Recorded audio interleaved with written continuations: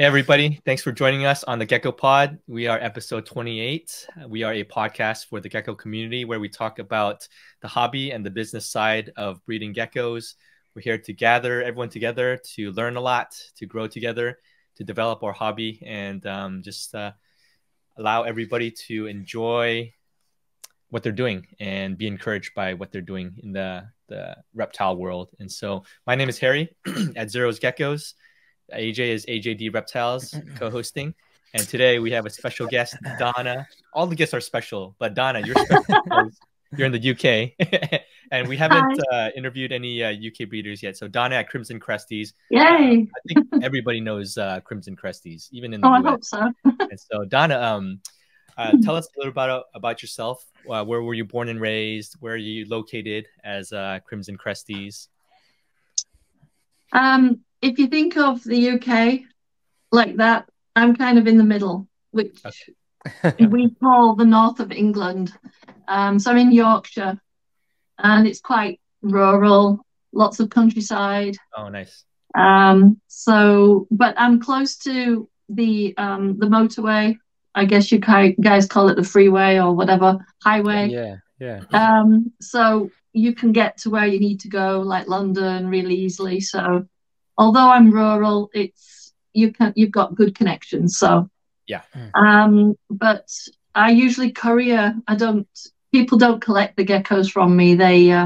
We courier them all over the UK or ship them out to the US or Europe. Okay. So where there's a will, there's a way. Yeah. Were you born and raised in that area where you're at currently? I was, yeah. Half of my family are Welsh and the other half are Yorkshire. So but I've been born and raised up in the north of England. That's awesome. Yeah. And how did you come up with Crimson Cresties? Where does that name come from? Well, I didn't actually create that name. My friend did for me. I was inspired by some red geckos that Tom Roberts from Extreme Cresties had. And I was they came up on my feed. I'm not even sure how. Maybe a friend liked them or something. They came up on my Facebook feed, and I was like gobsmacked. I just looked at this bright red gecko, and I was like, that doesn't even look real. That's insane. That color is insane. And he had it on a silver branch, like a silver birch, and the red just popped. And I was like, oh my God. And I was just obsessed with these red and cream or red and white geckos. And that was like, I was obsessed. So I used to go to my friend's pet shop. She had a pet shop in the village. And I used to breed royal pythons. So I had quite a large collection of royal pythons or ball pythons, you guys call them. Yeah. So I'm really, I was really familiar with genetics and, codom and recessives and that kind of thing. So I said to my friend, I wouldn't mind getting one of these crested gecko things. They keep popping up on my feed. And so I got in touch with Tom, and I got my first gecko from him. But it wasn't red; it was black. I don't even know why. So you could have. Was it supposed to be red or no? Yeah. At that point, I just liked all the pretty ones, and there was this girl that had a black and cream harlequin, and I was like, oh my God, the contrast, black and white, that's insane. So the jet black and the white. So I got in touch with Tom, and I got my first Crestie, and I called it Gomez from the black and white tuxedo thing. And I had to get in touch with Tom, and I said, look, this thing you've sold me is jumping around like all over. I can't control this thing, So he did these hand walking videos for me, and I still have those. I find it so crazy that he had to even show me how to hold this thing. I was like, but I was hooked. That was it. I was hooked. When was that, Donna? What year was that? When you got your first gecko? I've been having a look at that because because I knew I was coming on here, and I was like, when was that? And it was 2013, so 10 years ago. Okay. Wow. I was like, how has it been that long? Yeah. Crazy. Almost as long as AJ. Yeah, time flies. Do you guys, Donna, do you and AJ know each other from way back? What's the history between you guys? I used to follow AJ because of all his beautiful, beautiful big crested geckos that he had. I would just follow. So I think I was one of your followers, like stalker right from the beginning. And I just was like so inspired by them. I was just like, I'm just ogling them. In fact, I downloaded a picture of all your main breeders and I had them in a folder and just kept putting them on my desktop. That's so funny. I was like, oh my God, they're just amazing. So yeah, I've had quite a few heroes in the US that I've looked up to for quite a long time. And it was insane that I met them back in Tinley in October. I was like, oh my God, I've followed you for like 10 years, you know, and now I'm getting to meet you. It's crazy. Just this past Tinley was the first time you came and met a bunch of the US breeders? Or you've been here before? Well, funnily enough, that wasn't the first time I've been to America. I actually lived in Potomac, Maryland for about 2.5 years. Okay. But that was the first time I've ever been to a reptile show in the US. Oh, and it was like, it was huge. Cool. Huge.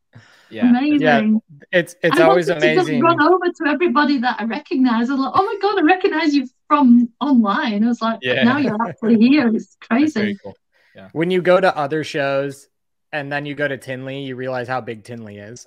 Yeah, Tinley's pretty big. Like any show compared to our little shows in the UK. Oh my God, they're tiny. And that was like, it just kept going on and on and on. You could walk forever. Yeah, tell us about that, about the UK shows and kind of the culture there. Yeah, the culture and the crested gecko community there is pretty small there. The UK shows are run by a society called the IHS, which is the International Herpetological Society. Okay. And they're aimed at kind of amateur breeders. And they're only 4 times a year. 4. Wow. So they're not like in the US with 1 every month in a different state. Yeah. And you get to go to hundreds of different shows. Yeah, there's a lot. It's 4 times a year and that's it. There are some little local shows, but they're not as well known. The IHS seems to be the biggest. When I say big, it's like 1/10 of the size of Tinley, you know. It's not big. So they're, you know, and they can be a bit samey. When I say samey, you get spiders, ball pythons, crested, leopard geckos, then we're back to spiders, and then we're back to cresties, and then so there's, you know, occasionally you might get a garter snake booth where there's like all different kinds of garter snakes or something different, but there's not much variety, especially when you've been to somewhere like Tinley and there's like hundreds and hundreds of different species. It's amazing. Yeah. So yeah, it's okay, but not as good as the US, obviously, because it's a lot bigger. Yeah. So even when you have the 4 shows a year, those are also fairly small relative to the US. Okay. Oh yeah, quite small. Yeah. Yeah. And they're amateur. So you're not meant to be a professional. So in other words, now that I'm licensed, I wouldn't be able to go to one of these shows as a vendor.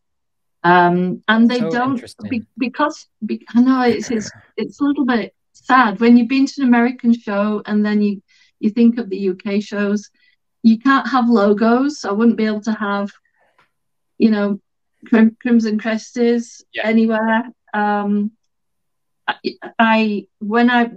last show that I went to was last June, I think it was, and I had my little sticker on the tubs. Yeah.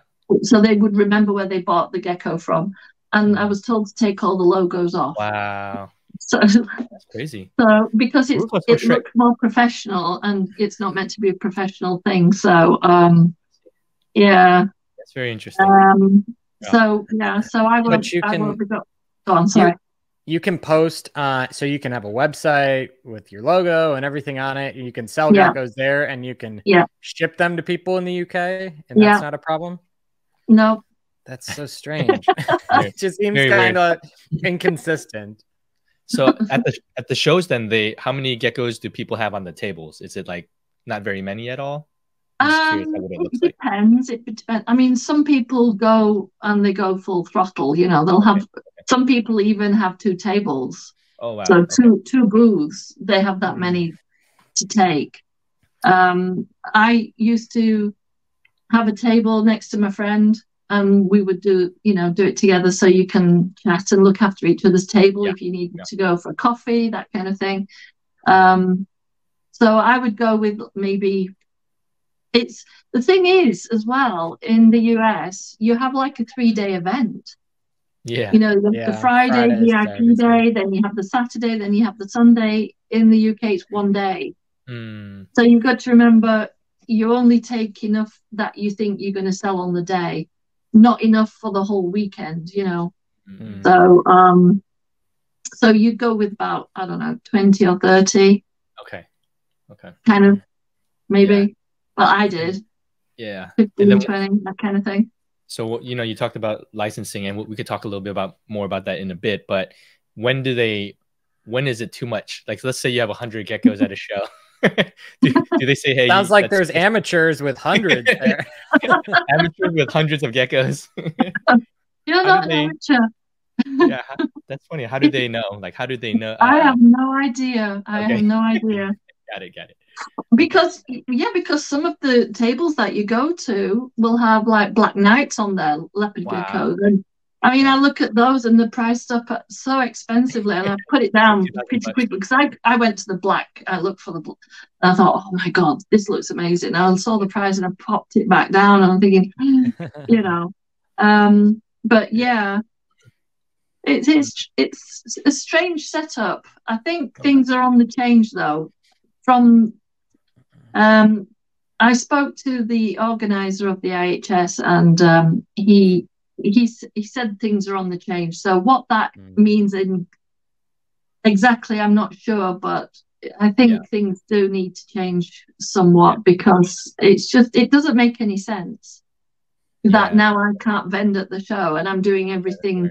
I'm doing everything right by being licensed. It discourages anyone from actually complying with like what they want you to do, because it almost is like at that point it's counterproductive, or it's almost like a punishment for becoming a professional.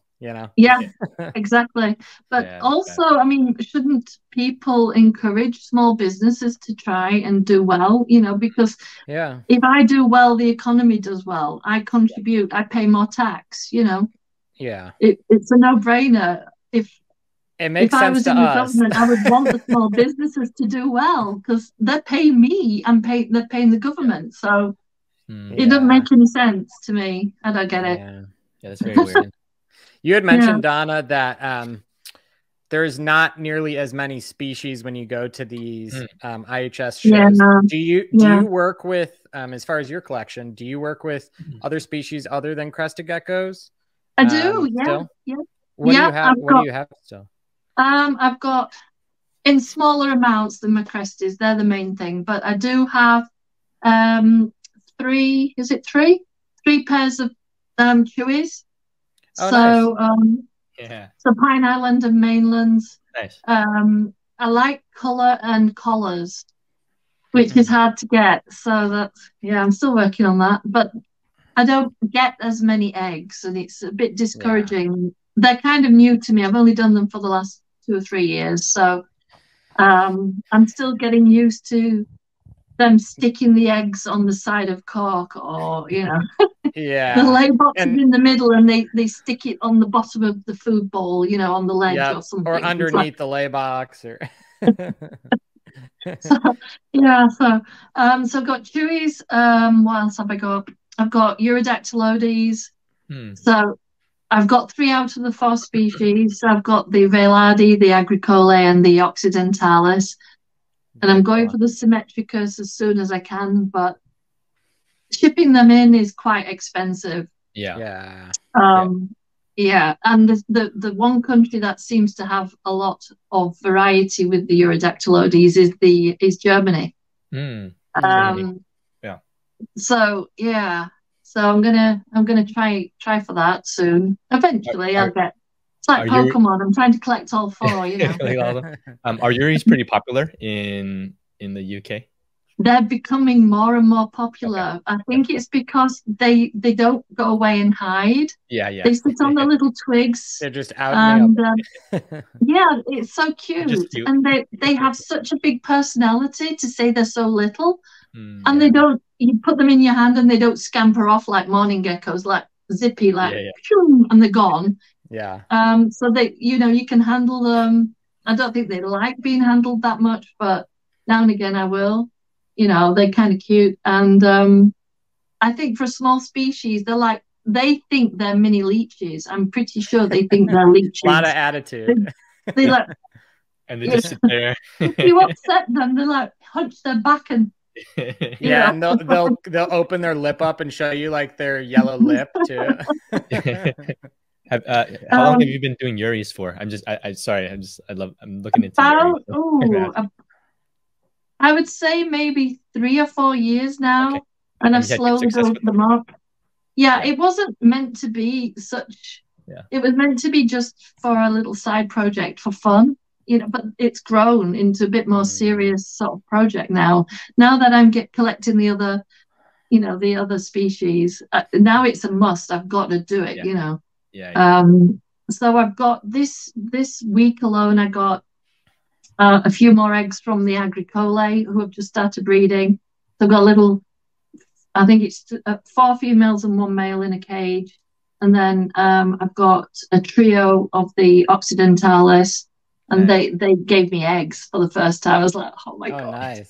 That's awesome. I can't wait.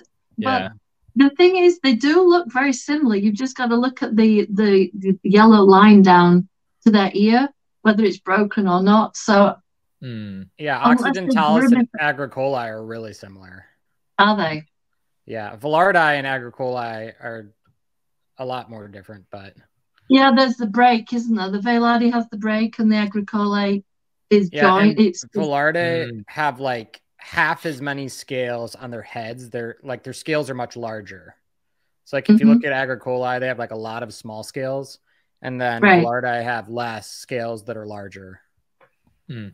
I tell you, with my Agricolae, they seem to have like a goldeny, intricate, like little pattern that's woven into their scales.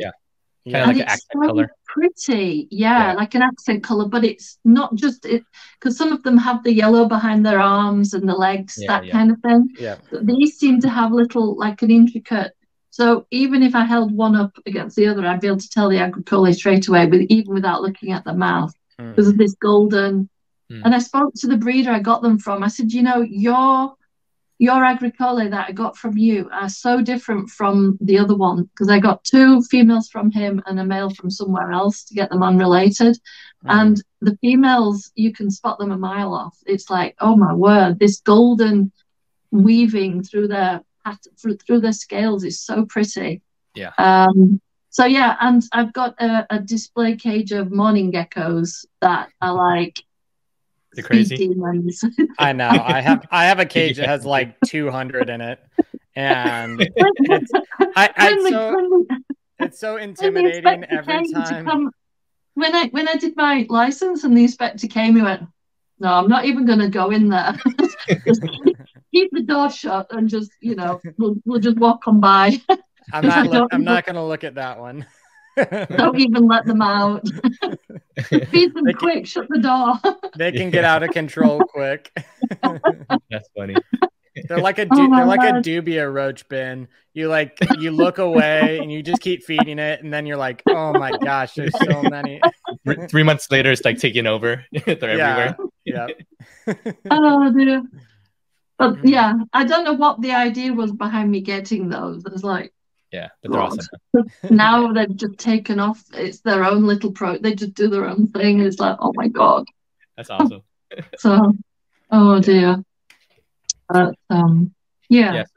So I've got a few different things, and I was thinking of getting a leechy at some point because the sheer size of them. But I'm not sure about the huffing and puffing and they're not too bad. The big thing you have to worry about is just how dirty they are. They're pretty gross. Yeah. If you can handle that, then I'd say the attitude. They're really not bad as long as you. Yeah. I haven't had one do that to me yet, but just the smearing on the front of cages. I think that might drive me mad. Slowly but surely mad. You just have to accept the fact that that cage won't be as clean as your other cages. Just accept that. They want to live in squalor, so just let them. Oh dear. Oh dear. Yeah. So you have mainly crested. How many cresteds did you start with? How many do you have now? I always like asking that question. I don't know why I had to buy everything in pairs. What was that about? I was like, you know, 2 becomes 4 and 4 becomes 8, and before you know it, you're a gecko breeder.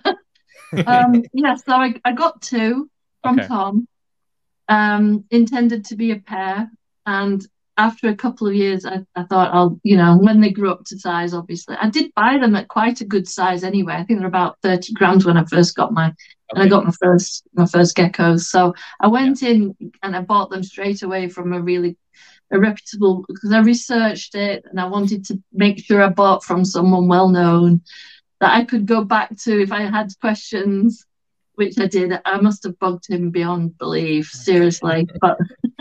But he was really patient, so that, you know, I remember that as being a beginner. Not even been able to hand walk them. So, so I bred in I think after a couple of years, and I set up a page to share all my photos. And I didn't really set up a page to become a business. I set it up just because I wanted to share. I just wanted to show everyone how pretty this gecko was, you know. And it kind of just evolved into me becoming a gecko breeder. I mean, my sister's like, did you know you wanted to become a gecko breeder? I went, no. That's how it seems to happen. I just like geckos. And then suddenly I have 400 of them. How many breeding pairs do you have, Donna, currently? Oh, I don't know about breeding pairs, but I've got about, I would say now about 200. Okay. So, adults? Altogether. Oh, okay. Altogether. That's not too bad. Yeah, it's manageable. No, that's not manageable. Yeah, I justify it in my mind as, you know, a lot of babies, so they can, you know, when they go, I'll be back down to normal numbers. Semi-normal numbers.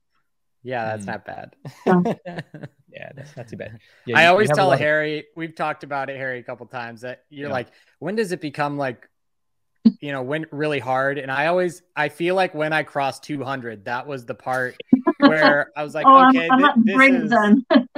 Yeah, after 200, it changed a little bit. You know? Before 200, it felt like a hobby and like, oh yeah, this is great. And then after 200, it's like, oh, feeding the geckos is work. It's a chore. A lot of work. It becomes definitely a lot more. So yeah. So Donna, you have a lot of projects going on. You have Dals, you have Harleys, you have a ton of stuff.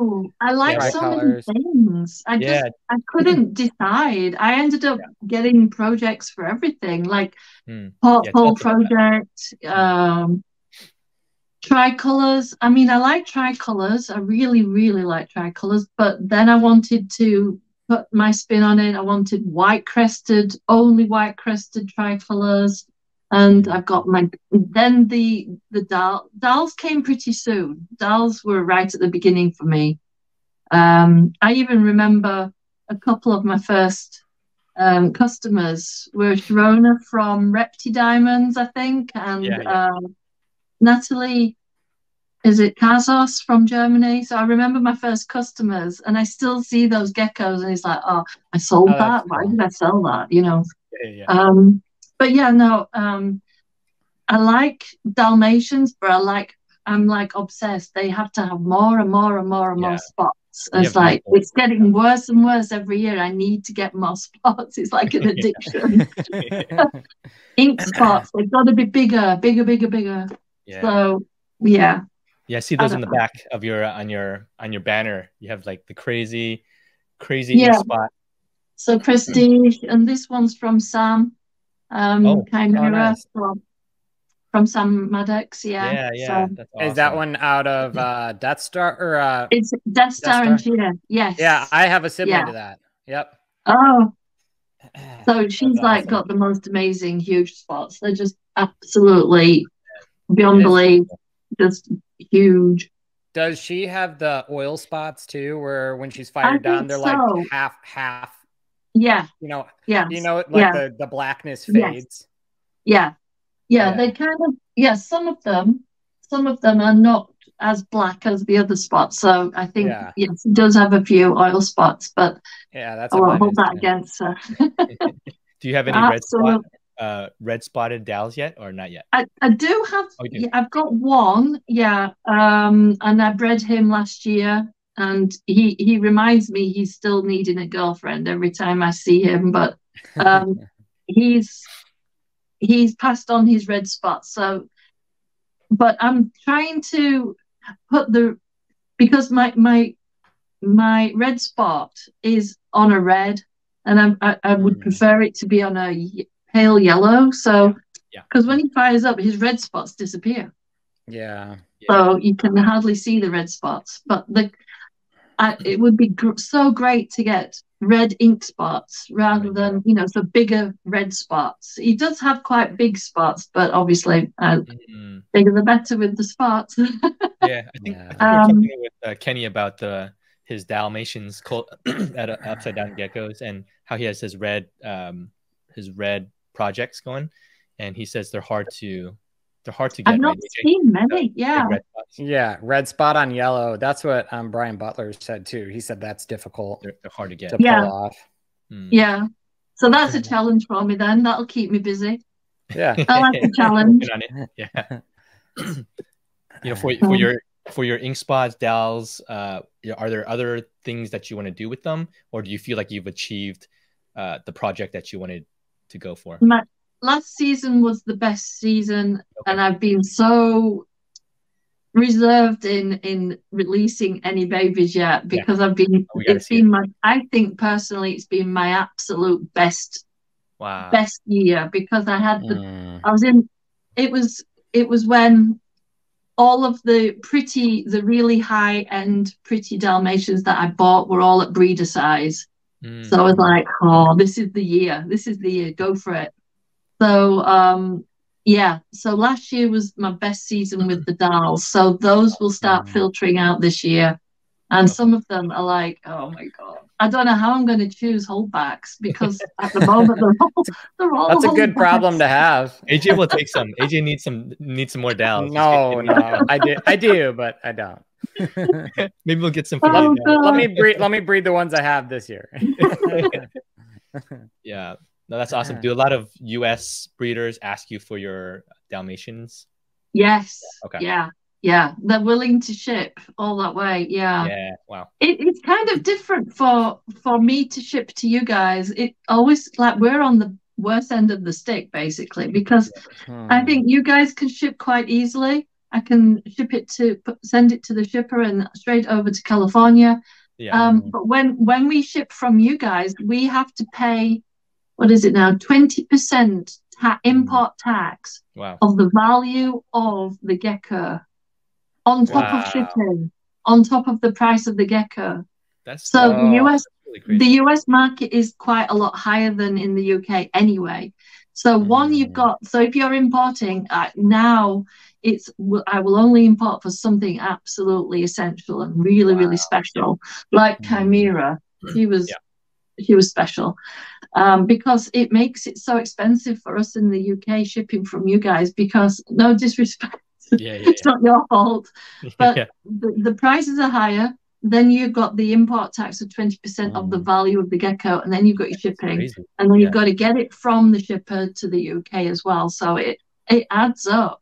It is so expensive for us. So when I would probably best to trade with us then, huh? That's probably a better way to do it. trade rather than the value. Well, now then, I've got to say something, because this is the most craziest situation I've ever been in, because I did a collaboration with Shanna from the Crestie Ohana. The Crestie Ohana. Yes. Ohana.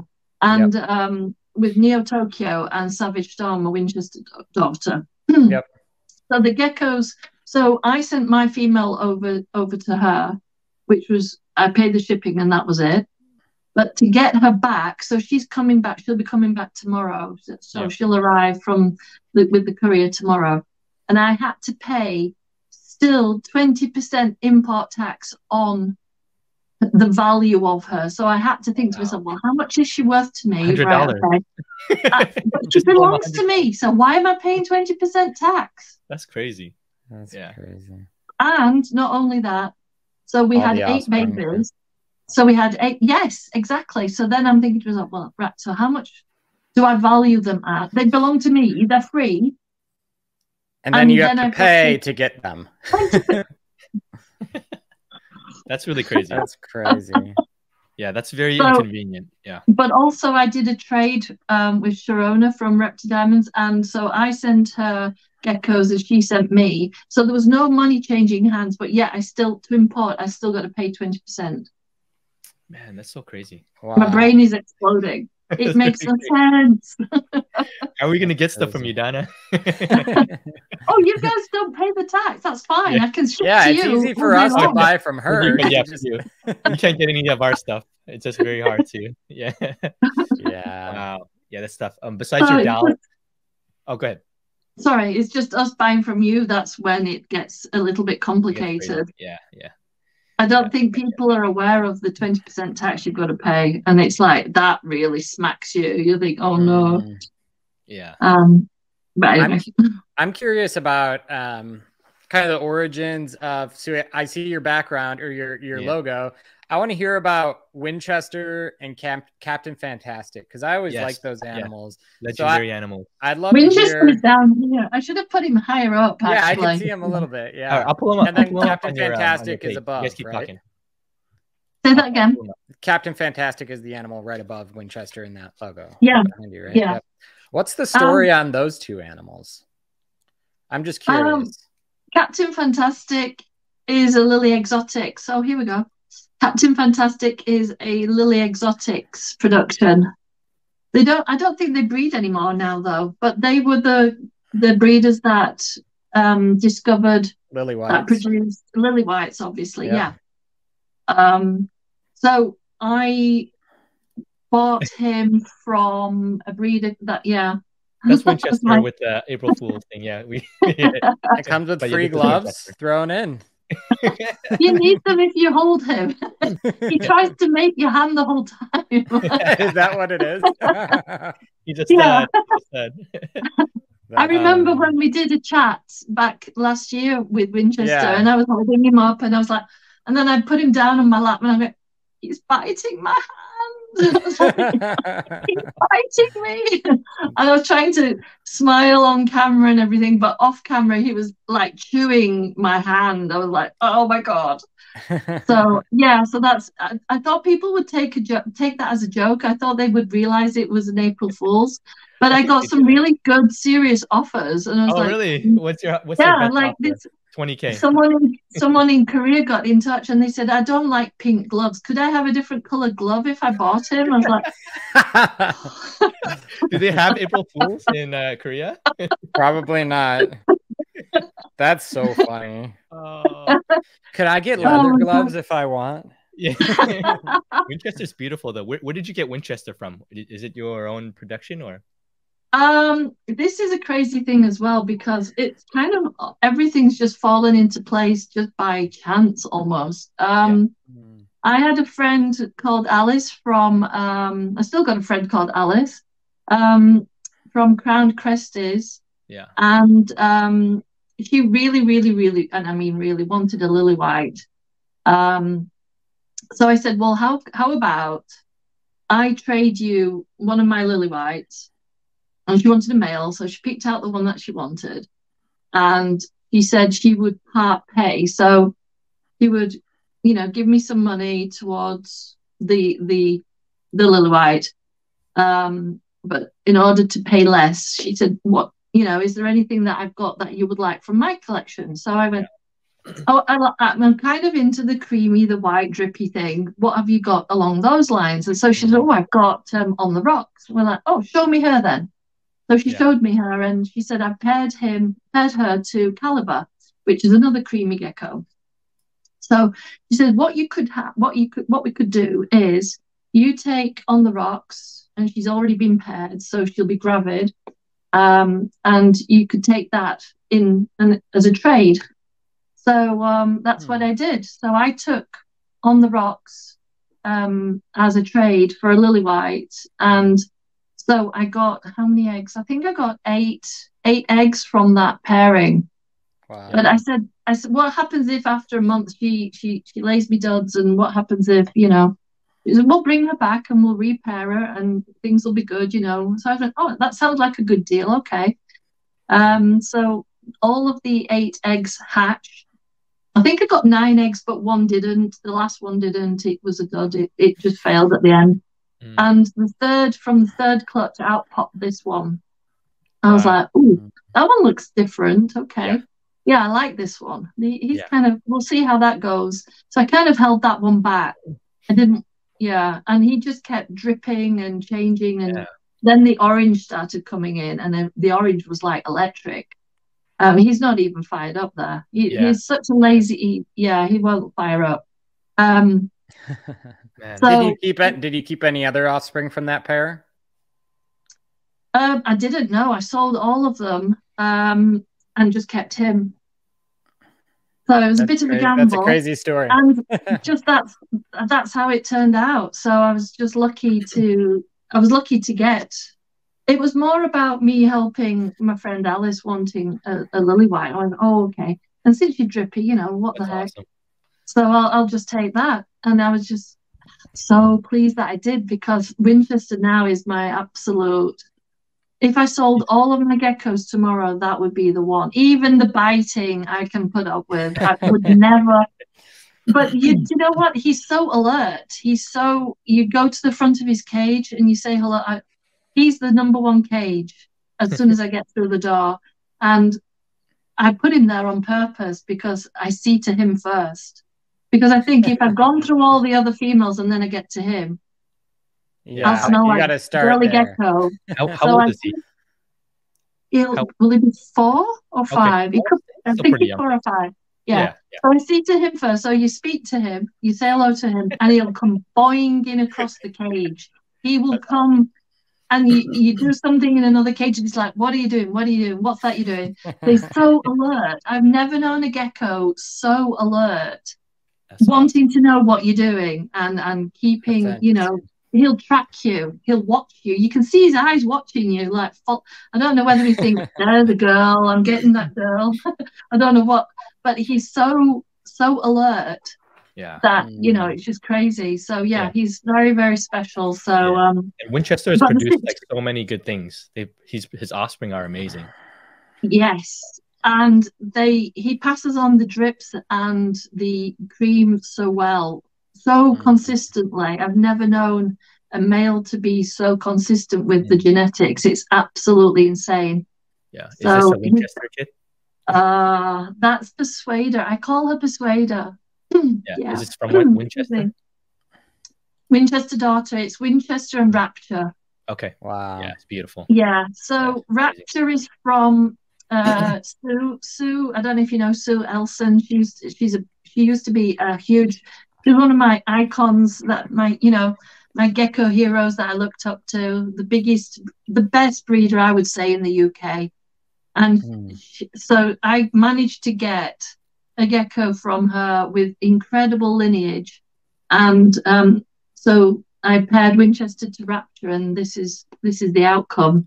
Amazing. So culmination of fantastic genetics, absolutely. And so I've still got Persuader, and I'm thinking, so she's going to be a future breeder. I can't let her go.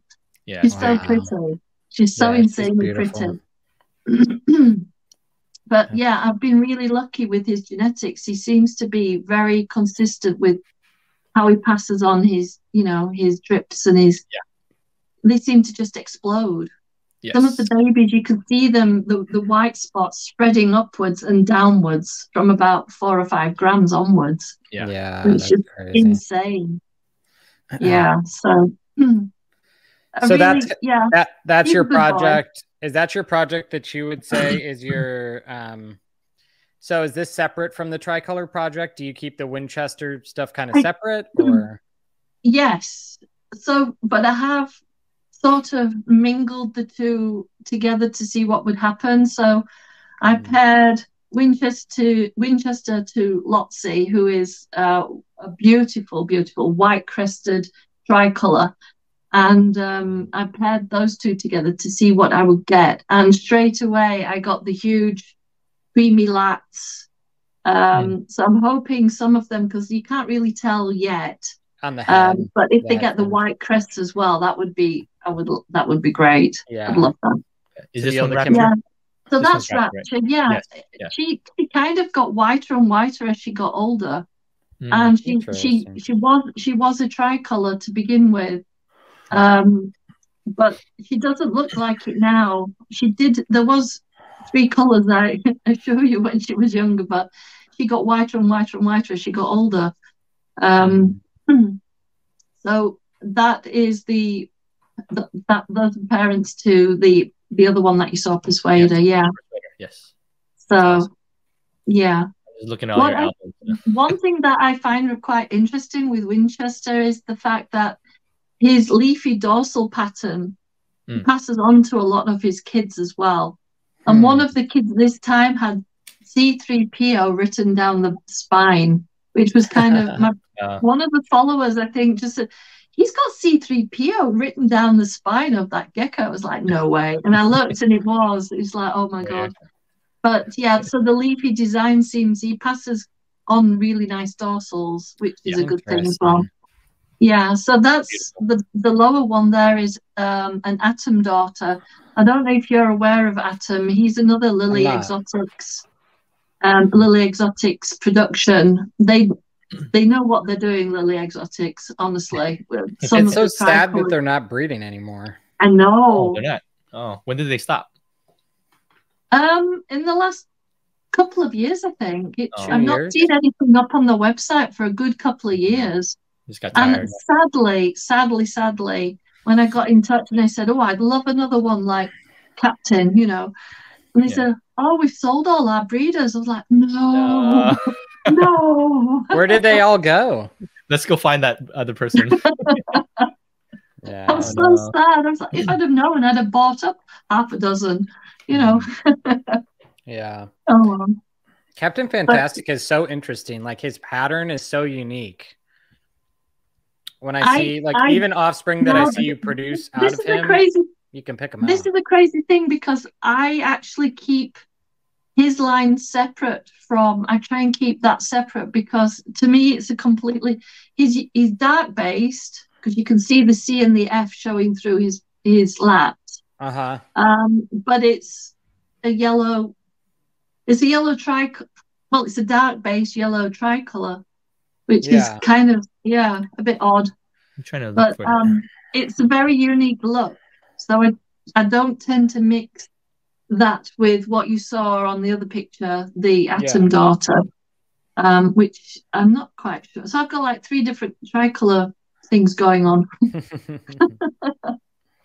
I'm trying to look for Captain Fantastic. Oh, this one. Is it? No, this is Posh Spice. Sorry, you guys keep talking. That's an example of the white crested tricolor that I've been trying to get with the orange. Yeah. So something bright with white crests. And shall I tell you, the motivation behind that was Barb at Creepy Exotics, because I know she's inspired a lot of breeders with her beautiful geckos, and that was the closest I've got to producing anything remotely similar. But trying to get a hold of anything from Barb was I was like, I didn't manage to prize any from her, so I thought, well, I'll create my own then. So I tried to, so those are nice. What's that bottom right one? Oh yeah, to be named. What is that one? It's so crazy. So the top left is Denali. Then top right is Posh Spice, and the bottom is Delphine, and the bottom right still doesn't have a name. I know. That one's pretty. Dude, this one's so nice. These are crazy. Yeah. So what's the males you breed to these? What are the males in that project? Well, I've not bred any of those females yet, apart from Delphine, and I've bred Kalahari, which is a Tara Lee production. Okay. So she coined the phrase brindle quin. Yeah. So I've bred Delphine to a brindle quin, which is a Falk and is it York? Yeah, Falk and York. Yeah. Kind of descendant. Okay. So yeah, I think it was Safari and Match. Tactical Madhouse, I think was the pairing for Kalahari. Yeah. So I've bred him to her, and I've got some very interesting brindley, very like extreme brindle. So dark base, then the orangey brown over the top, and then the white, the cream. Some of them are like completely covered in the brindle, which is really insane. So I need to start releasing some of those as well. So that was my white crested tricolor project, kind of. Yeah, so those are beautiful. I've got to find a nice male for them now, though. That's the only thing. I've created all these lovely females, and I've got to have. Yeah. So did Kalahari make most of those animals in that project, or no? What was the male that made the that group? Nuada from Zengex, which was a Jarvis and Delphi, maybe. Oh God, what's she called? Nuala. So Jarvis and Nuala. Okay. That's where the name Nuada came from. Nuala. Yeah. Which is a Giggle Geckos production. So Zengex and Giggle Geckos. Yeah. Donna, you have all these projects and you have these amazing animals. How do you, I'm thinking from a new breeder's perspective, how do you pick and choose what's going to come, how to pair breeding pairs, how to develop projects that are so amazing like you have? How did you develop that, that eye? I think the main thing is to find a really strong male or a strong female to start, like a germ of a project to start. You need you can't just go out and create those kind of geckos from pet quality geckos. You really have to search and sometimes have some savings put to one side and jump, ready to jump when you see, I'm making this available, right, I've got to be in there, I've got to get it. Or put yourself forward and speak to the breeders and try and get a really, so you get cornerstone animals to start building a project from the ground up. You do a lot of trading to get like top end animals, or I haven't traded that much, to be honest. But I should do more trades. Maybe that within the UK. Within the UK, Are there a lot of UK breeders out there? That's the problem. So now with certain I call them big breeders like Sue and Lily Exotics not breeding anymore, it kind of does restrict who I can buy from or where you get your geckos from. So for me, I still will ship from the US if it's something really, really special, or Korea, or I've not bought from Korea. I've always sent, but I've never bought back. So I need to keep my eyes open for something special. But yeah, so I would say the advice I would give if you're creating a new project is look out for really strong cornerstone animals and don't spare on the money on something like that, because it will pay you back. I think the false economy is I'm going to buy the cheapest. And then, you know, you grow it out for 2-3 years and then you get pet quality animals and you wonder why it didn't achieve the goal that you wanted. So I would say buy the best that you can afford at the time, because it will pay you back eventually. And try and build up your project that way. And when possible, if you see something special in your babies, to hold it back, just hold it back just in case, because, you know, you want to see how that progresses. And if it is something special, don't sell. I know someone who used to breed and sell absolutely every single animal every single season. And I was like, but why? Zero holdbacks. That's not good. Because to me, you need to evolve. And if you're selling all your good stuff, how are you going to evolve as a breeder? So, I mean, within reason, do holdbacks, but you don't have to hold everything back. Do you hold back all your females? Like a lot of your. That's everybody, right? Yes. Okay. Yeah. I'm sorry to say that. I will. I mean, I've been better at selling good stuff lately, you know, because I've got you can't keep everything. You're going to run out of space eventually. So, but that in a way, if you do sell something good, you know, that's good advertising for you, because they'll say, oh my God, where did you get that? Oh, I got it from Donna over in the UK. Right, I need one like that. So they will show off their animal. They'll be really happy about it. They'll want to post about it. Hopefully they may tag you in, so you get, because Instagram being Instagram, my reach is not very good.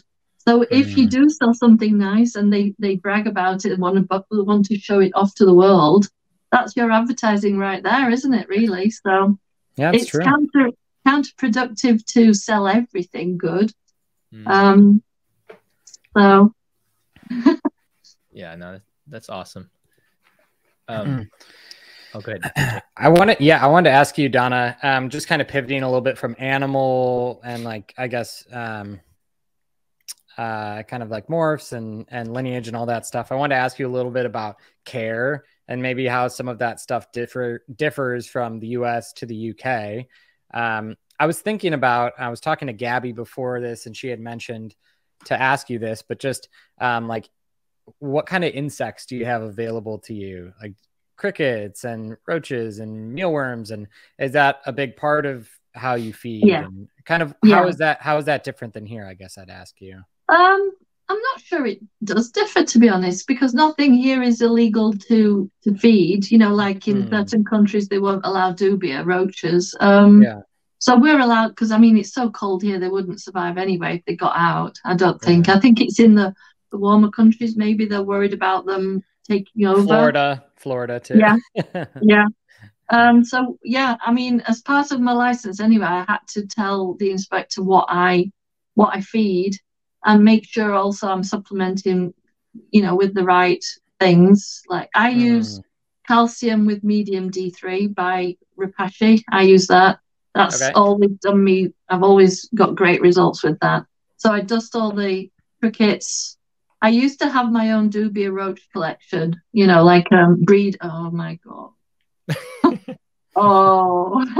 Right there. I mean, the idea of me saving money and, you know, breeding all my own insects was such a wonderful idea, because I thought, you know, I'll feed them all these lovely things and make them really nutritious. And I just couldn't bear cleaning the things out. So I sold them in the end, but I did have two massive collections, you know, 2 big bins full of them. And I had to, because it was taking me hours just cleaning those things out, you know, and sifting them to the right sizes. And I was like, yeah. So I just order in crickets every week now. I put a cricket order in and I get those delivered. Is that pretty easy for you to get? Are crickets pretty affordable and accessible? Yeah, I mean, for my Crestie collection, it costs me about, I don't know, £20 a week or so. Oh, that's cheap. But I mean, maybe so, yeah. Compared to here. How many thousands of crickets is that? a good couple of thousand, I would say. 2,000 or 3,000 crickets, yeah. Okay. But some adults won't touch them, so yeah. I try them half-heartedly every now and then, but they're still there the next day. I go in hopping about, so like, oh, eating everything they shouldn't be eating. So yeah, no. So mainly all the baby, I try and get the babies on crickets as soon as I possibly can, and the juvies, once they get on crickets, that's it. They're mad about them. Yeah. And are you feeding Pangea or Repashy, or what's your primary diet you're feeding? I usually feed Pangea. Okay. Do you have a favorite flavor? I would say the favorite that everyone seems to lick the bowl clean on is the red packet, which is the one with insects, or the fig. They seem to like the fig. Or they like the apricots. They kind of like that. And I sometimes put the banana Repashy cream, the Repashy banana cream pie or whatever it's called. Yep. I put some of that in. They seem to like that. I use the breeder's formula as well. You mix it in there. So breeder's it's all formula is interesting. Yeah. Yeah. Isn't it interesting? The breeder's formula is so thick and like gritty. It's so thick. It's like got like sandy texture to it. I don't know what it is. It's so clumpy. Yeah. I use the blender anyway, so yeah. Otherwise you'd be mixing, stirring for hours, wouldn't you? But I use you'd be having a fork and trying to. I used to do that, by the way. You used a fork? I used to use chopsticks. No, stop. And then I upgraded to that little hand blender. And then now I just use use an actual frother you use for cappuccinos. Yes, I used to use them. Now I just use a blender because I have enough animals where I just throw it all in. Yeah, I blend it. Yeah, just blitz it up. Yeah. Oh my gosh. But yeah, no, I feed. Now I don't know whether, because if you put the crickets in and they don't want the crickets, I would hate if the gecko is hungry and he can't eat. So this is, I've not got past this yet. I don't know what the solution is to this, but so I feed Pangea Monday, Wednesday, Friday, and whenever the crickets arrive. So if the crickets arrive, so I order them on the weekend. If they arrive on the Tuesday, I'll feed them out on the Wednesday. So I gut load them with veggies and one day and. Yeah, so they have nice nutrition, and then they feed them out the next day on the Wednesday. But I will still feed the Pangea on the Wednesday, and the geckos learn. The ones that have got a little bit of a brain cell, they've got to pounce on the crickets. Otherwise, the crickets will just dive into the Pangea and just drown. So yeah. I don't want to take the water out and I don't want to take the Pangea out, because what happens if they don't want the cricket? I don't feel like crickets today. What do they eat then? So I feel guilty if I take away the food. So I give them food, but they've got to be quick. So you see them, chasing after the crickets. Get them before they dive in the Pangea. That's funny. Are you so on your geckos, are you using paper towel and everything, or using substrate, or what's that like? I am, and I've listened to some of your other podcasts, and people are using cocoa husks and on all kinds of things. I'm thinking, maybe I ought to give those a try. Give it a shot. It is a lot of cleaning to do paper towel for sure. Yeah, I do paper towels, and the babies get changed like 3 times a week, and it's crazy.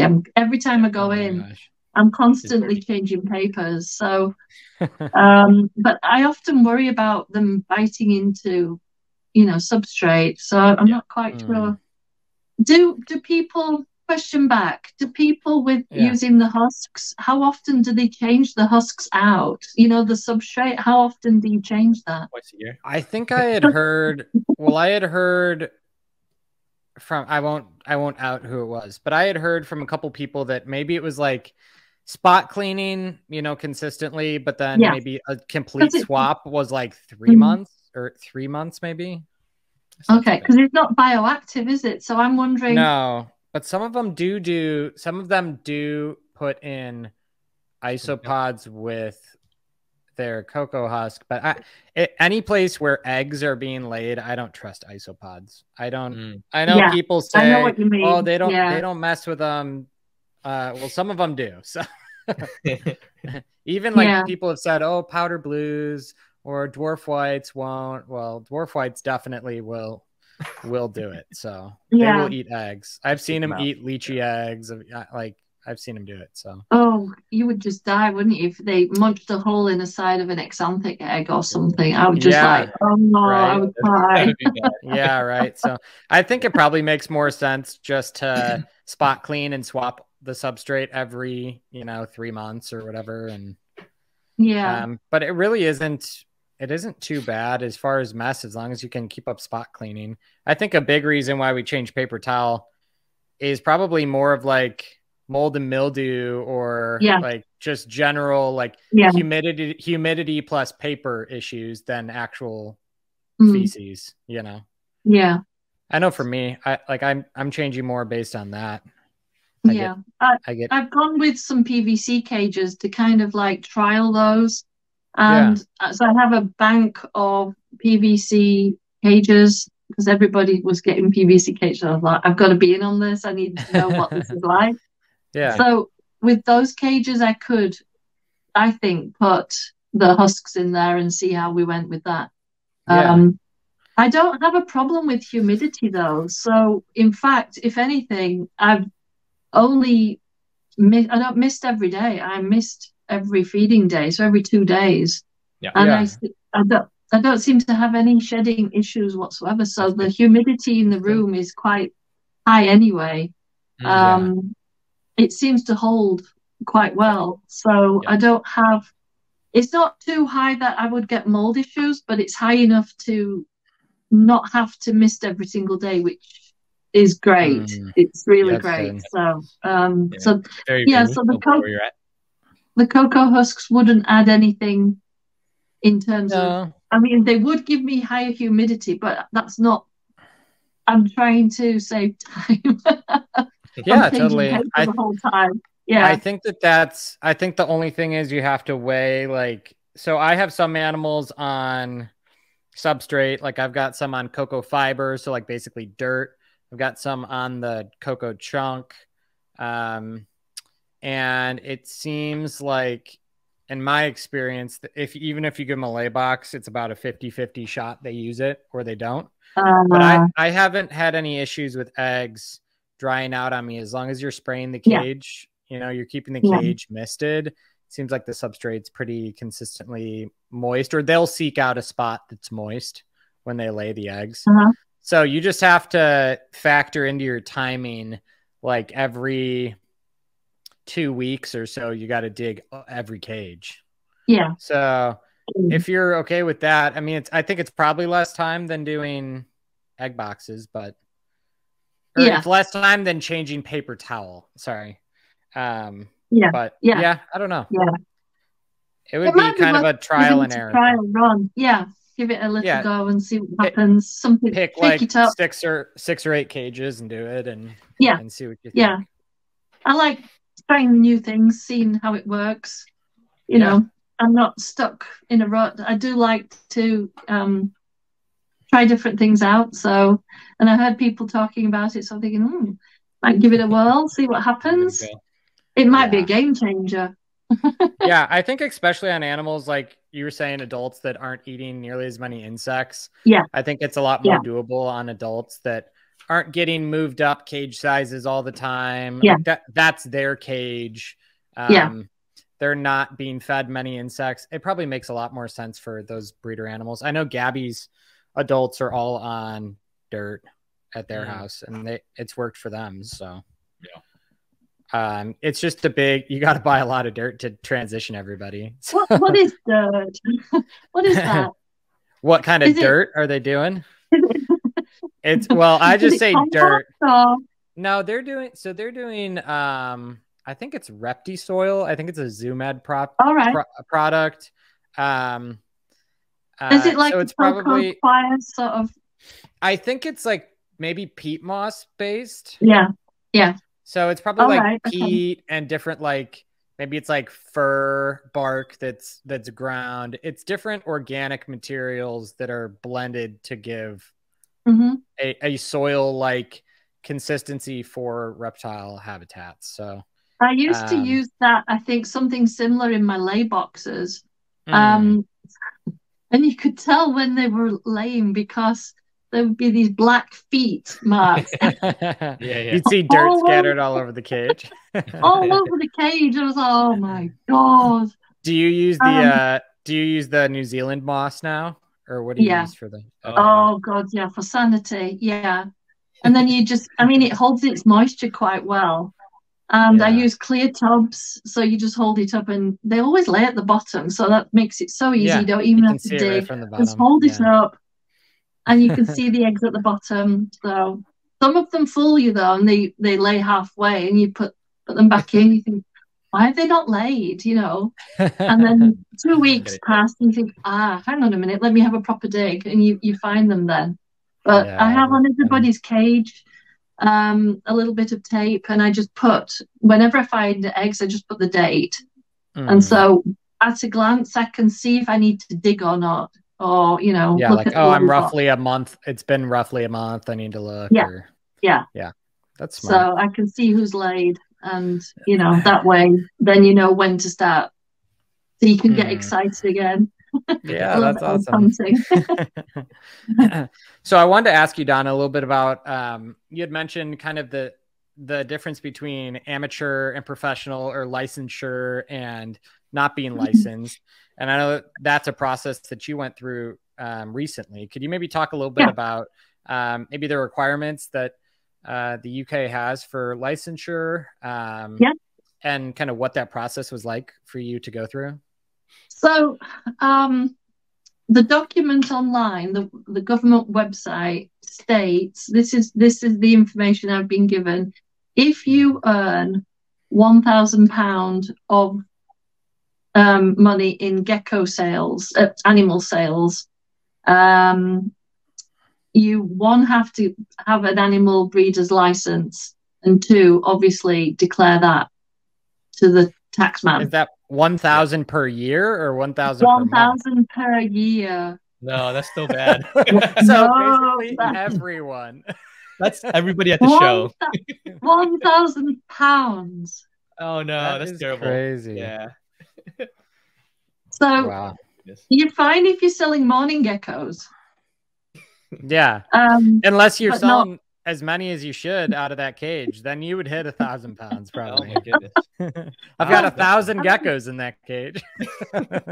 Oh my goodness. So I mean, yeah. So with some of the morphs that are out now, like cappuccino, axanthic, you sell one and you're over.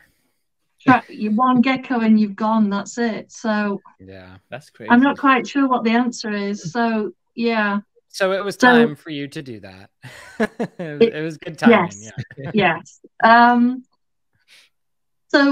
So getting licensed wasn't as bad as I actually thought it was. The guy that came over to my house was so friendly, and I could email him anytime, and with loads and loads of questions. And they give you kind of like cage requirement sizes, so so you just make sure all of your cages the right size. They give you a guideline. It's about snout to vent length. I don't know if you've heard of that. Yes, we have. Yeah.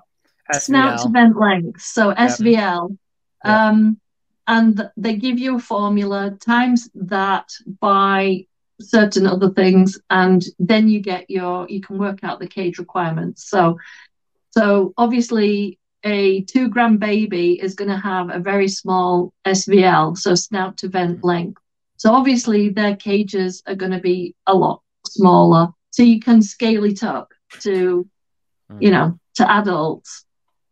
So they have, I think the main difference for me now as a licensee, as a licensed breeder, is I take regular temperature readings of the cages.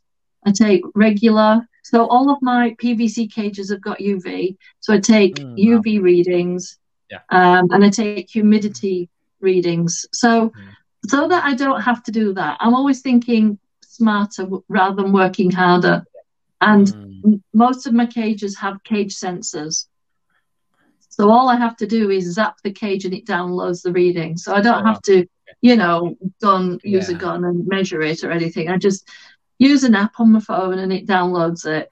So that was a bit of a game changer for me. That was, you know, that was so easy. So it takes readings every 10 minutes on its own. It will do that. So all you have to do is download it at regular intervals. So your file isn't huge, you know.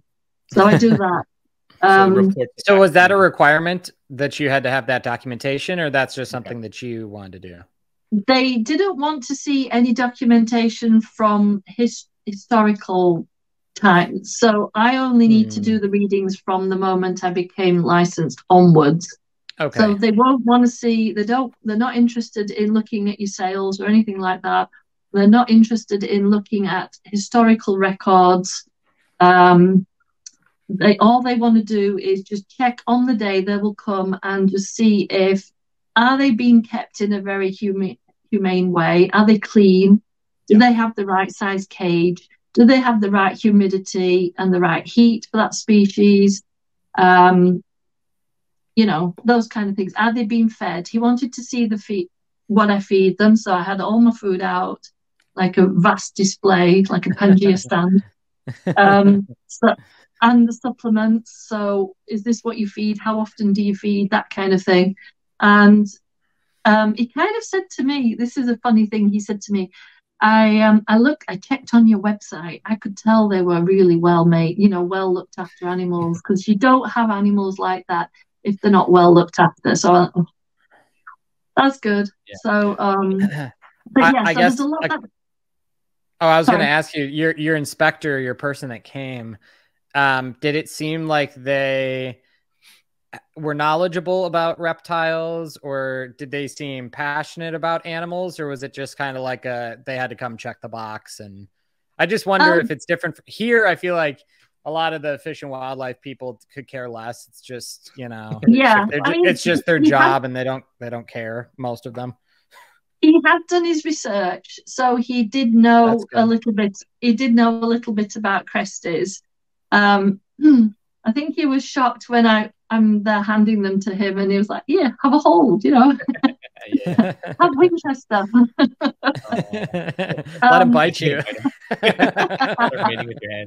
The first one. Here's the first one you should hold. Here you go. Here's a lychee. This one's really nice. No, he rub this really banana nice on your finger. He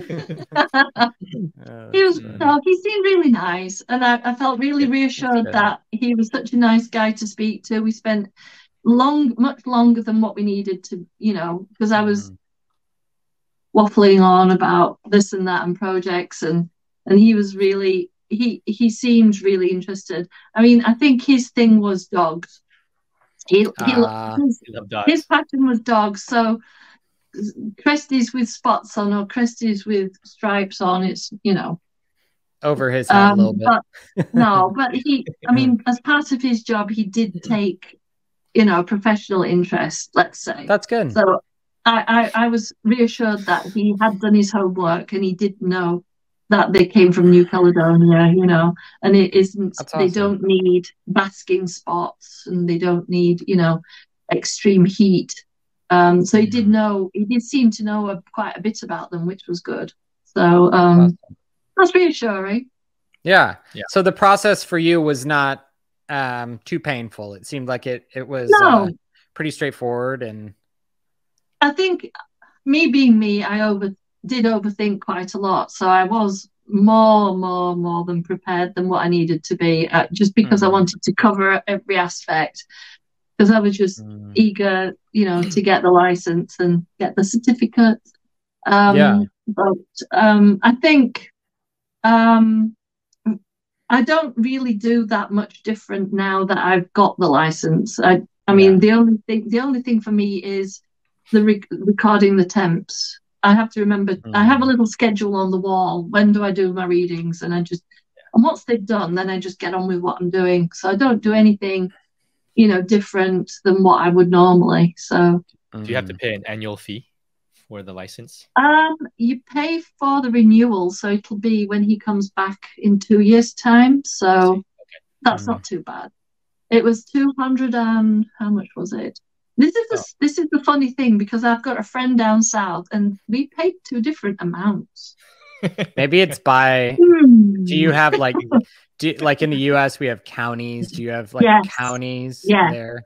So maybe it's by that versus. Yeah.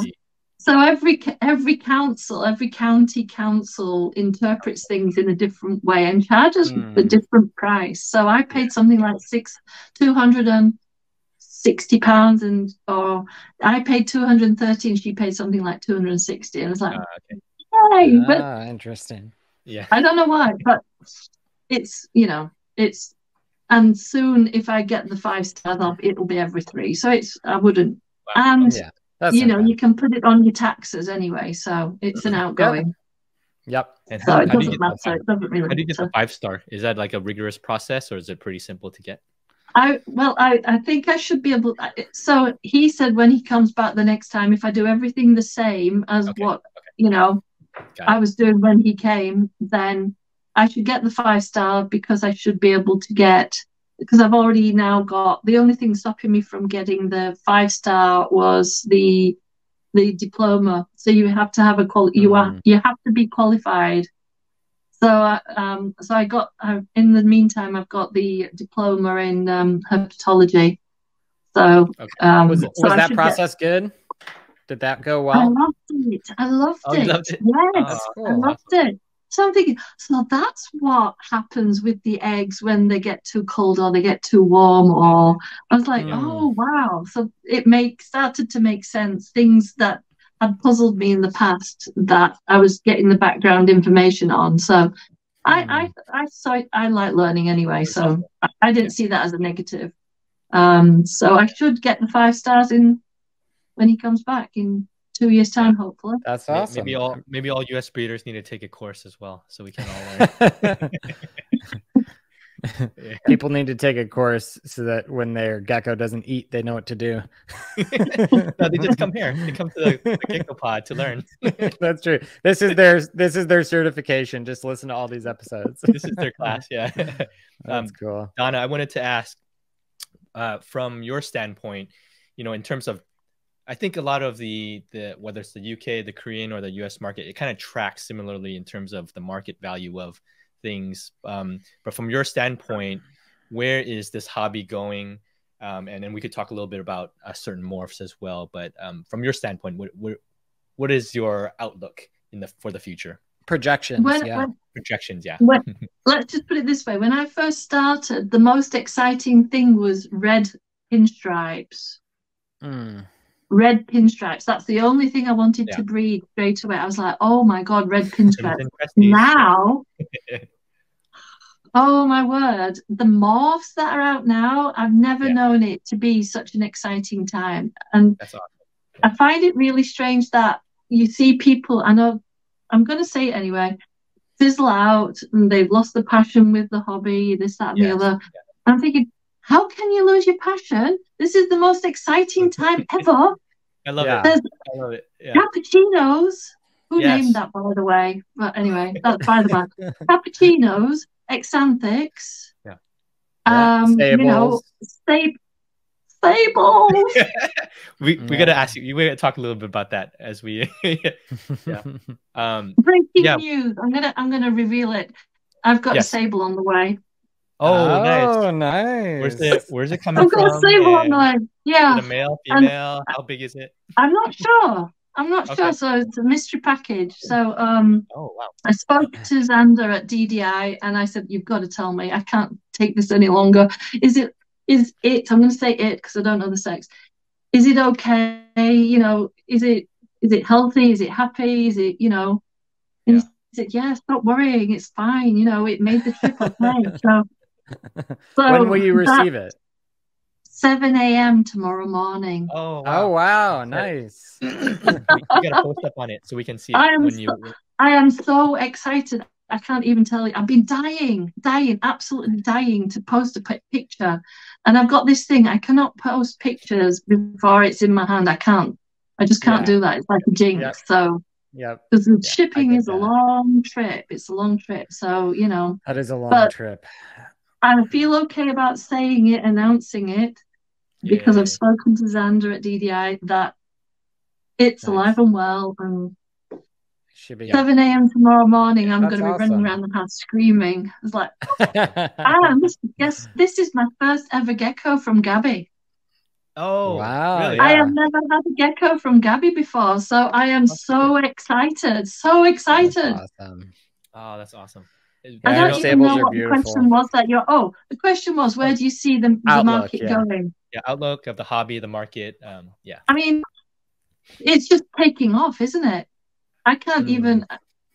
I find it extremely exciting. All these new things popping up. That we've got a super sable, we've got a sable with a lily white, we've got sable cappuccino, we've got all these. Me coming from ball python breeding background with all these genetics, that you know what you're doing. You've got a codom, you've got a recessive. You know what's going on. I mean, when I first started with Crested, when I started with Cresties and things were, what you see is not what you're going to get. You know, to put a red to a red and get a black. I was like, how is that even possible? I don't get how that is even possible. Or you do a yellow to a yellow and you get a black or something. You think, I can't take this. So now, me with the codoms and the recessives and, you know, and the super. Oh, I love all of that. I love all the genetic. Do you have caps and fraps? I do have a cappuccino, yes, a male. Oh, I've got two, sorry. Okay. I've got a male and a female. I've not. You just got those in and you're working it this season? I got a male from the US, Reptile Specialty, I think, a female. Yeah. So she's in at the moment paired with a lily white to hopefully get some fraps. The male that I've got is a lot younger. He's just a juvie. So I'm waiting. I'm just waiting. Hurry up and grow. Now I know it's very, you know, what's the word? Contentious to put a cap to cap the small nostrils and whatnot. But I still think they look like little aliens. I would just love one to see what it's like just for myself. Yeah. So not really to sell or anything, just for me to have my own personal little alien, you know, to try. So I may, that was the idea why I got a male and a female cap. Yeah. Oh, yeah. The little axanthics. Yeah. How many breeding pairs of axanthics do you have? It seems like you're producing a lot of babies. I've got 2 pairs of visuals, and a couple of lily white hets, and I've got, what else have I got? A few just 100% hets as well, and I've got a couple of different axanthic things going on, so projects within projects. So for this one, I wanted to create a super doll, not in this pairing. This will be, you know, in years to come, hopefully. My idea was to have a very pale-based axanthic and get ink spots all over it. A bit like Chimera. Yeah. That's where I want to go with the axanthics. Yeah, that would be really cool. So what I would need to do for that, obviously, then is breed one of my visual males to one of my ink spot females. Super light-based ink spot females. Yeah, and get some pale het axanthic Dalmatians. Yeah, so that's I've got so many projects. I've got to slow down. So I've got so many ideas what I want to do. That's so hard. That's Chimera. She's a bit of a pudding. She's a big lady. What can I say? Axanthic Chimera, huh? Yeah, that would be crazy. Axanthic version of that would be incredible. Pale grey underneath. Yeah. So we'll see. We'll see what happens. It's just a baby project at the moment. I've only managed to get 2 adult visual axanthics with spots to be able to then, you know, go the next stage. So it's happening. It's exciting. Yeah. That's awesome. So those are some of my visuals. Yeah, the babies at the top. One of them is for sale actually at the moment. I've got one up for sale. I don't need 4 more babies, do I? Visuals. Yours are very light. Very light pale. Color. Not fired up. I'm a bit lazy when it comes to firing them up. That's the only thing. So I'll take them as I find them out of the cage, and they do tend to be like a pale dove grey, but especially the bottom left too, they fire up almost black, but it's getting them to fire. It means sitting them in a damp tub and just firing them up for the next half an hour to an hour. But sometimes I just, for a photo's sake, I just grab them and just take the photo, which is probably not the best. You know, maybe I ought to try and get them fired up a bit more, and they would be more impressive. Yeah, no, they look good. But yeah, so where do I see the hobby going? I think it's just getting started. There's so many things that people are doing that just blow my mind. Sometimes I feel like I'm way behind and I need to, you know, get on with things. But because some of the really, really, you know, serious breeders are doing these crazy things. And I think, wow. But it's good to have somebody, you know, for you to look up to. Then you can sort of base your goals. That's what I want to do. That's where I want to be. Yeah. I want to be like that when I grow up. You're there already. You've reached it. You're the best breeder in the UK. So. Oh, wow. So what would you say, Donna, your business strategy kind of for the future is? I know obviously you've got these new projects like the axanthic super dowels, and you're working on your white crested tricolors and all these different things. What does, if you're going to kind of boil down, maybe pick 5 things that is going to be your focuses the next handful of years, or just a handful of things, what would you say those things are going to be for you? I think, well, this year in particular, I'm only doing a few pairings. So I've already kind of thought to myself, what's the most special that's important to me?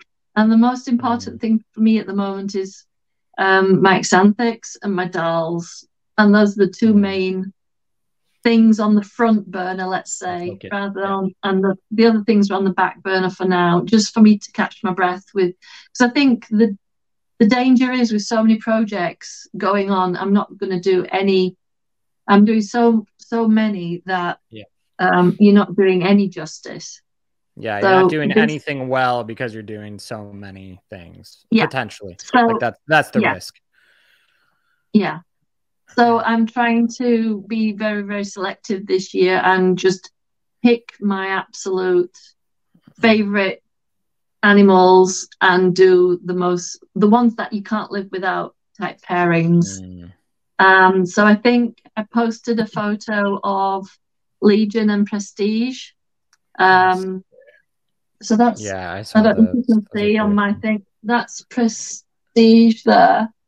Yes. And I think on Instagram I posted that a day or so ago. So that pairing is already underway. Awesome. Do you have eggs from them?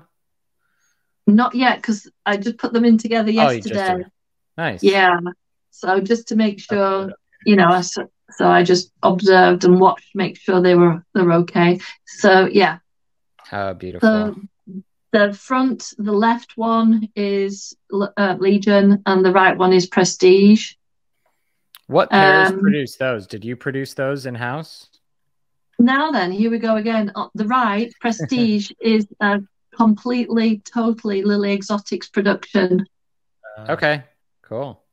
It's Mr. Spotty and Dottier, and that was from Max in France. Max Gatt. Okay. Yep. I'm not sure. I'm sure people will have heard of him. Max from France. He's got. I'm not even sure what his page is called. I know he breeds a lot of leeches now. I don't think he breeds quite as many Cresties as he used to do. But his name is Max Gatt. and she came from him from the south of France. He drove her all the way up to the north of France to meet with my courier. Wow. I mean, that is insane that he did that for me to the north of France so he could coordinate with my courier and then I could get her. So that desperate to have a Mr. Spotty kid. And Legion is a bullseye kid from Crestie King. Oh, nice. So that's the male in the pair. Yeah. Yes. Yeah.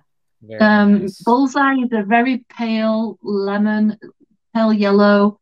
When he fires down, he's like crisp white with these huge, incredible ink spots everywhere, which just, I mean, it was just, when I saw a picture of that, it was just insane. So he came from a trade from that. So, I did a trade a few years ago, so he's from that. So from a bullseye kid.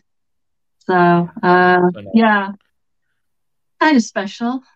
Beautiful. Yeah, I'm excited for those new Dal pairings. That male I got from you, I think, is from Bedlam and Siren.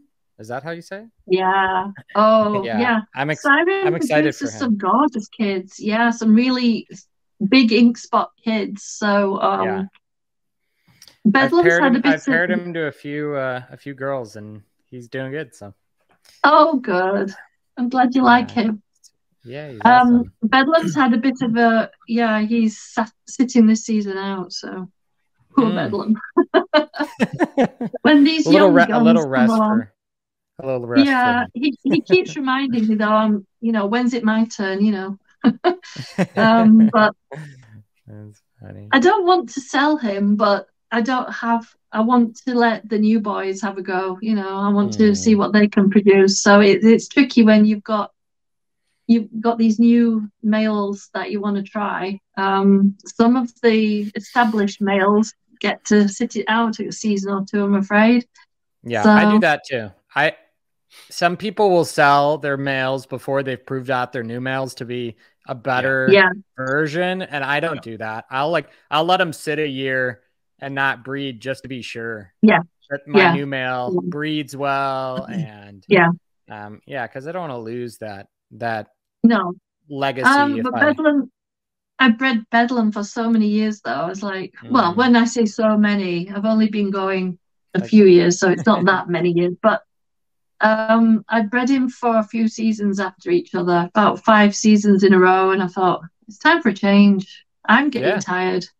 Customers will get tired. They want something new. So I thought new lineage. As soon as Legion was at the right age and weight to breed, I tried him out last season. So I will be releasing some Legion kids. But I've been quite bad, really. I've not released many kids at all. I think I've only released 2. Just hoarding them all.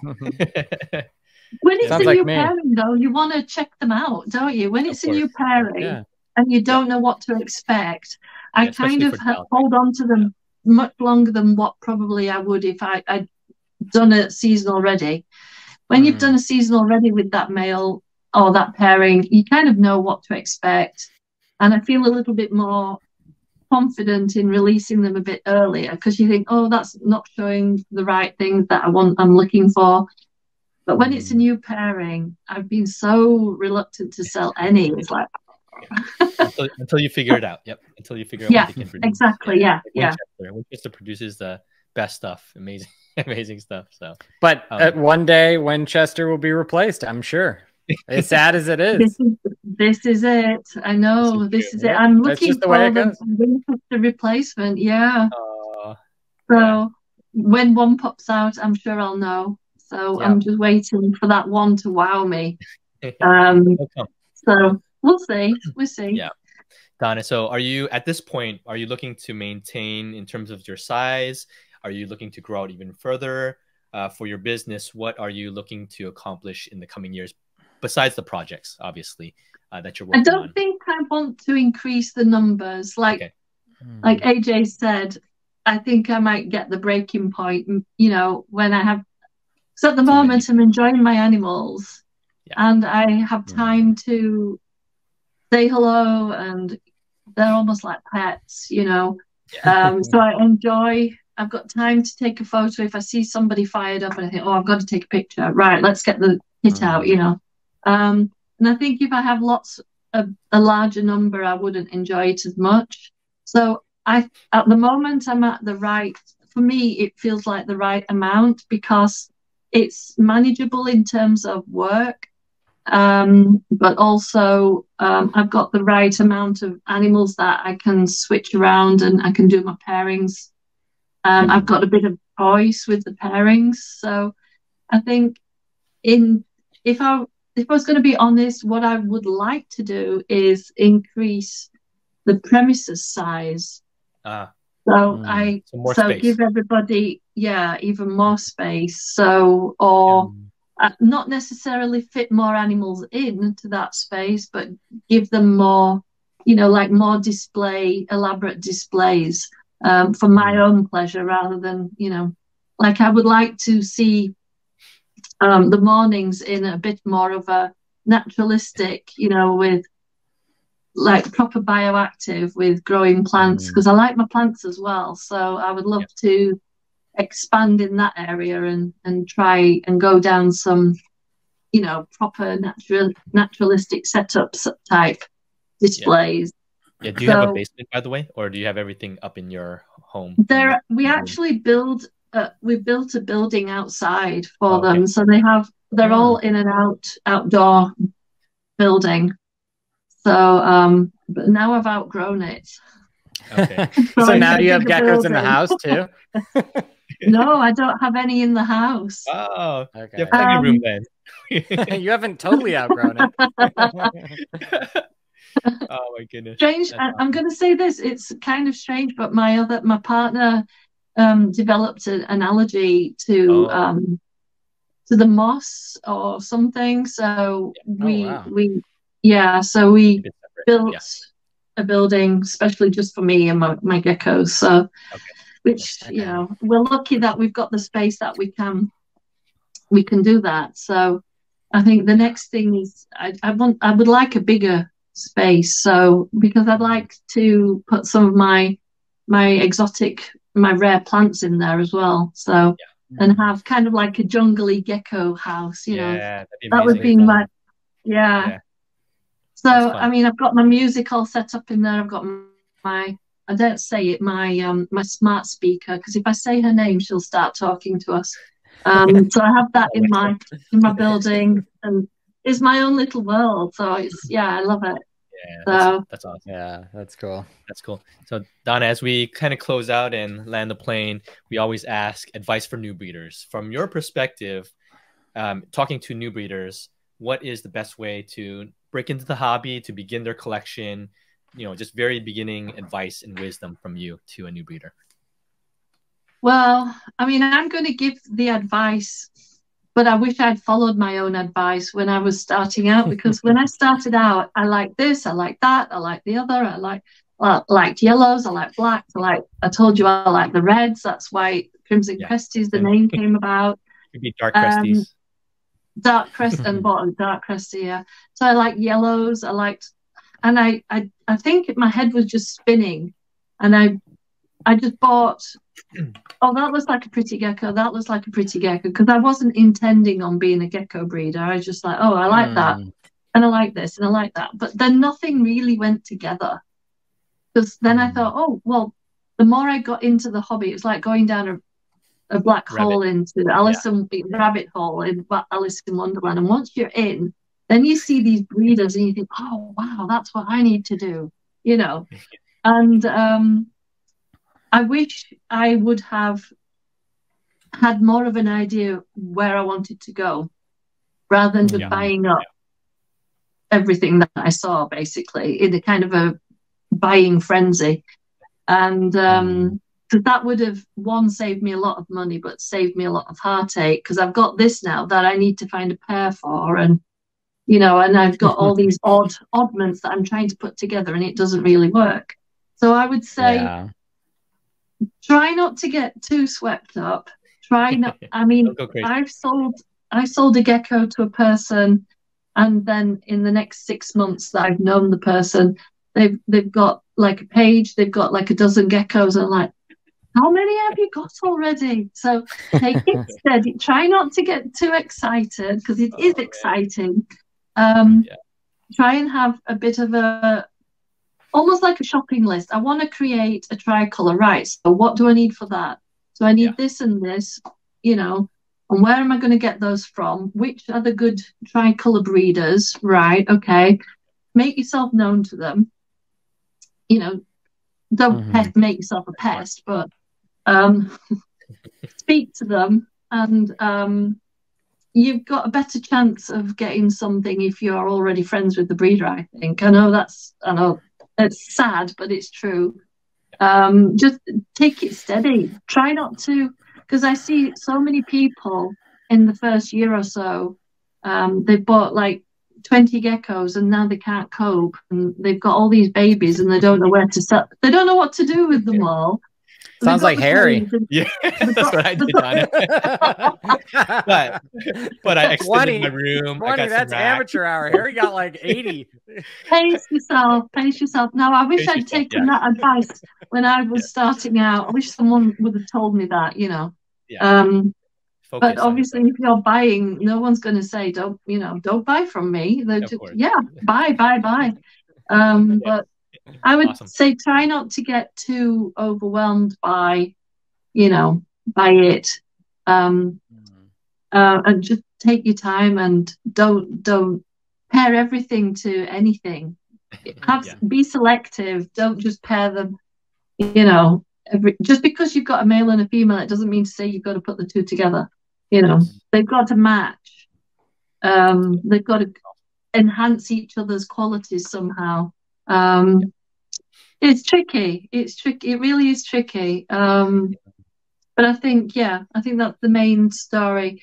I would seriously advise people to, rather than buy 6 geckos all at £100 each, save that £600 and buy one good one. Yes. And that is going to be versatile, that you can use in different projects, that has good lineage. Because it might seem cost effective to buy 6 at all £100 each. I've got a bargain there, but you're not going to get the quality. So I would try and save up and just get a couple of really good ones rather than several, like 10 little ones all at It's easy for me to say, isn't it? Because Yeah, but I think that's good advice. I know that a lot of people take the approach that you had just mentioned, which is get a lot of animals but don't really focus on quality, and then it's a quick recipe for burnout, especially if you breed all of those animals and then you're struggling to sell the offspring because they're not as desirable. So I think that's really good advice. Yeah, that's awesome. One thing also that I would do is, which I'm just thinking back to how I learned, I would, when breeders post up their pairings, this is 2023 pairings, my pairings folder. Have a look at what they're pairing to each other. Why are they pairing those two animals together? What do they hope to achieve? If I did that similar pairing, what would I get? Why is that person? Because I saw, now I'll tell you why I paired Winchester to a very plain, black and cream female war cry to get War Room that Gabby has. I saw that Chase had paired Jarvis, which is black and white, he's incredible. Don't get me wrong. He's incredible. He's one of my all-time favorites. But he paired a plainish gecko like that, black and white, to a tricolor. And sure as damn it, he got incredible. He either got Jarvis replicas or he got the tricolor replica. And I thought, right, that's because sometimes a really highly patterned, highly colored to another highly patterned, highly colored, sometimes I think the patterns and the colors don't always match. But by doing a a plainish one to a highly patterned one, it complemented. So if anything, look at breeders' photos, see what they're pairing together, who have been around a lot longer than you, and see if you can learn, because that's what I did. I didn't know what I'm pairing to each other. So people think, oh, she's so experienced, she knows what she did. Oh, I don't know what I'm doing. So look at people's breeders' photos and see if you can gather some information. Oh, what are they doing? How are they doing it? And see what you can learn from them. That's what I would say as well. Yeah, that's awesome. Thanks, well, thank you so much, Donna. That was awesome. I think I learned a lot. I think this will be a great episode for people to listen to. So thank you for everything. So I'll ask you, where can people... Yeah, it's been awesome. Where can people find you and your animals and all things Crimson Cresties? Where can we? Okay, so on my Instagram profile, there's what I call a tap link landing page. Yeah. So on my Instagram, there's a tap link, which when you tap it, it takes you to a landing page, which will send you off in all different directions. There'll be links to everything on there. So that is if you scroll, there's my emails, there's my available geckos, there's links to articles about husbandry, about the licensing. Wow. So there's basic, so that one little page will take you to my website, what's available on there. So anything that's like special, I will give a mention on that little page there as well. So to advertise it there a little bit, to give people a mention. So sometimes, like I mentioned, I think I gave this podcast a mention when awesome. I think it was Sam. I posted thank you for that. A link on there straight to the YouTube video to your podcast on there as well. So sometimes things get a little mention on there. So very cool. Yeah, so that will take you through to so that's one. If you don't know how to get me, I'm on Instagram, I'm on Facebook, I'm trying to do TikTok. No. I'm not very good at TikTok. I've given up on that, Donna. TikTok's hard to do. I never tried. I'm trying, but I'm not very good. But if there's one place that you can be sure to find me, is go on Instagram. The tap link is there, and that'll take you to all the other links, so you don't have to remember everything. So that's quite easy. Link in bio, let's say. Cool. Awesome. So yeah. Okay. Yeah. So follow Donna. Crimson Cresties, message her, say hi to her, thank her for this episode and just the knowledge that she has. And if you want any of her animals, you can hit her up and chat with her. She has plenty of good stuff. And any final closeout words? I will be releasing more. I've been hoarding them, but I promise I will start releasing more. Release them. Awesome. That's awesome. That's cool. Well, yeah, thank you, Donna. We really appreciate your time and joining us. I know it's later in the evening for you. It's morning time for morning-ish for me and AJ. Morning, afternoon. It's just, it's 7 o'clock here, 7 p.m. Okay. I'm sorry if I babbled, because I usually talk faster when I'm nervous. So I know if I babbled, hopefully people can understand what I'm saying. I'm sure they will. It was all good. Thank you so much, Donna. We appreciate you guys, and thank you guys for joining us. One last plug. I will be in Tinley in October. Oh, there you go. Oh, nice. So we'll see you there. Are you going to make it an annual thing? See you all again. So Gabby said that we're going in town on Thursday night. So cool. I don't know what that means, but I think into the city, into Chicago. Yeah. Yeah, it'll be good. So I'm looking forward to that. Yeah, the flight's booked. I've got my hotel at the Even Hotel at the conference center, so that's all sorted. I was a bit excited. I just booked everything in one go. I was like, so I'm excited for that. So people can see, people can catch you at Tinley this October. Yeah. So I will be in Tinley, and all being well, I will bring a very small selection of really high-end Cresties as well to that show. Great. Very cool. That's exciting. All right. Yeah. Thank you guys. Thank you so much for joining us. And follow us at the Gecko Pod, Harry at Zero's Geckos, AJ at AJD Reptiles, and Donna at Crimson Cresties. So thank you guys. We'll see you guys. Thank you guys. Bye.